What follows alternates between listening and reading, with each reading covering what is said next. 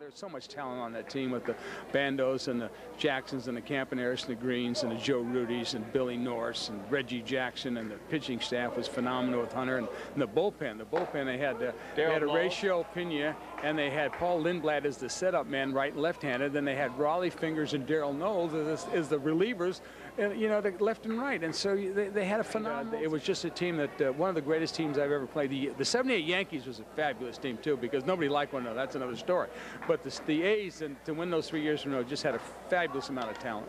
Well, then from Oakland, you end up in Philadelphia, getting back to the Philly cheesesteaks. And Kenny was out there when you were playing out there. And 78? And, you know, in '76 in the playoffs, you went 7 for 9. The Big Red Machine, obviously, you weren't afraid of them. Did they look like beach balls, that playoff series? I always tried to rise to the occasion, as they say. I love the challenge of being in the limelight, being on TV, and be able to perform, you know, when it counted. And actually, Dave Concepcion dove on a line drive up the middle and snared it. Otherwise, I'd have been 8 for 9. You know. Wow. But it was an opportunity to go out and perform in front of thousands of people and do the job. And, you know, sometimes just dial in and get yourself ready. And the Danny Ozark-led Phillies in those days, it was in '77. You had the Dodgers, you know. I mean, you're playing a good series, and then Vic Davalillo, Manny Mota come up. You still see those, you still see those balls going by at the bowl. Greg Lazinski out there, and well, the hard part was that Bowie Kuhn probably should have called that game that day. It was raining so hard, you know, and so. But unfortunately, they didn't, and. That turf, when the ball hits on that turf, it really bounds and takes off, and you got them high hoppers up the middle, nothing we could do. You know, you give them credit. Yeah. Kenny? Going through some things on Baseball Almanac, Jay, you're from Connecticut, born in Connecticut. Yes. And I noticed a teammate of yours, Jimmy Pearsall, also born in Connecticut. Yes. And? He was my first big league roommate. Really? So now you see why I turned out this way, because when I went on the road, I had Pearsall as my roommate, and then when I got back to Anaheim in the locker, I had Belinsky here and Dean Chance here. I had no hope. There was something in the news recently, the passing of Mo Drabowski, the prankster pitcher, died Saturday, June 10th. He loved to make crank calls from the bullpen. He was the prankster pitcher. Do you remember him well? Yes, very well. We would go on some of these old-timer games, and he would call down and order pizza into the bullpen. Or his best one was, I forget the stadium now, but it was one of the stadiums on the East Coast. From the visitors' bullpen, you could call the home bullpen. He would call down and get the opposing pitcher to warm up. Yeah. So he'd call down and imitate the voice of so-and-so. He said, get so-and-so up. All of a sudden, so-and-so's up warming up, and then all of a sudden the manager and the pitching coach would look down the bullpen, they see their pitcher warming up, go, what the heck's he warming up for? What's he on? No, I didn't. Get him back down. And then he waited and he called and get him up again. So he'd get back up, he would do this and this poor guy was getting up, was going down, getting up, going down, and they never could figure out, you know, what the hell is it? It was great. All the TV stuff down in Florida, Orlando. They brought a bunch of us guys like Pearsall and Steve Lyons and Mo Drabowski and John Lowenstein and a bunch of guys who like to have fun. Well, and they had an audience, and we'd tell some of the stories like we're telling now, and then we finished it off with a food fight with the audience, which was really fun. But in the meantime, Mo had gone down to the snake farm, bought back about a 10-foot boa constrictor, and he started running through the audience and talk about ladies screaming. I mean, purses are flying. He was known for the snake, wasn't he? Well, we couldn't believe it. We had some, and of course, the irony, the bad thing about it was there was a couple of guys that were scared of the snake too, and they were running. So I said, come on, guys. He was born in Poland. Yep. And I'm going to leave it at that. I'm not touching that. And so, anyways, Jay, you end up with the New York Yankees in '78 and 78, 79. Yeah, the Bronx Zoo. Yep, that's what it was. How interesting was it really?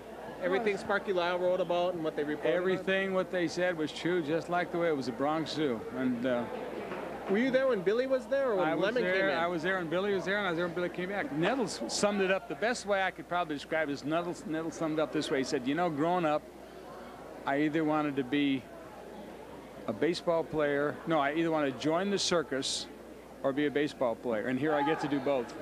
So it was that crazy of an atmosphere, huh? Terrible. Unbelievable. Nobody liked one. It was a great team that could turn it off and on at will. No neighbor. Gotcha. G-A-G-N-E. So anyway, Kenny, right now we got a score of, look at this. 5-0. Huskies rolling over the bats of St. Cloud. You know, I mean, I guess this interview has brought in good luck to the Husky fans out here. And Kenny, you couldn't ask for a more beautiful night. The wind's calmed down. Oh yes, Johnny, you could ask for a more beautiful night. And so anyways, Kenny, you got something for Jay? I'm kind of curious. You got a nickname, Moon Man. How did that come about? Grooming in spring training, I had a big, tall, 6'6" pitcher named Freddie Wantz. And I was a rookie. He was a veteran. And he took me out one night, wanted to show me some spots. Now, in California, you have to be 21 to drink. And I was 18. And so, make a long story short, we went out to a couple places, and we got in after curfew. And Freddie thought that I had a key. I thought he had a key. Neither one of us had a key. So we couldn't go into the lobby and get a key. And our room was in the back at the Gene Autry Hotel. It was like a motor hotel, you know, not a hotel you go up and down. And so I said, well, I know how to work these windows. Let me see if I can, you know. So there were windows that slid this way, okay, and you could move them, credit card, the whole thing. And Freddie was watching me, and I said, Freddie, stand back so I let the moon shine in. It was a full moon. He says, that's all you need is some more moonshine. Okay, so anyway, to make a long story short, I got the credit card, and I used to unlock the window, we pulled the window back, I climbed in, went in, opened the door, and we got in our room. And so the next day, he started calling me Moon Man. Moon Man, and that's all. And it's still stuck to this day. Stuck to this day. I got a card. I got a card out now that's got Moon Man on it. I just saw it the other day. I've never seen it before in my life. They did a replica of funny names, and they got a card of me in my Dodger uniform called Moon Man. I'm kind of curious, as a young kid, Jay, who were some of your baseball heroes? My baseball heroes, of course, my hero obviously was Duke Schneider and Mickey Mantle growing up.